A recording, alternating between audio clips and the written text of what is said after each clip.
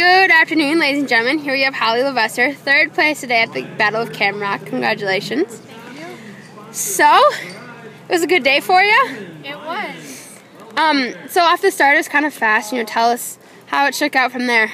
Sure. My starts are always slow, so I was at the back, but as I went up the hill, because it's so long, I was able to pick some people off. And before we went into the single track, I got a few more. I think I entered the single track probably in about 5th place, which was really good for me because often I'm not even up that far. Right. And I could see Anna quite a ways up, actually both Annas. And I thought to myself, I have to try to get them, and so that was what I was working towards. Eventually I did. I just felt really strong today. I didn't really mind the heats.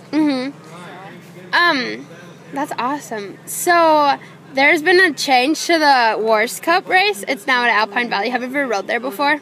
I have. I live somewhat close to Alpine Valley. Yeah?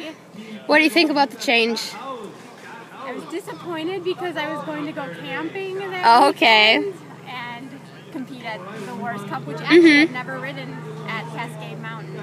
So that way I was disappointed, but excited to be like 25 minutes from home. Yeah, kind of your home course. Yeah, and I'm familiar with the course at Alpine a little bit. I don't know what they'll do with it though. Awesome. Well, it'll be quite a surprise.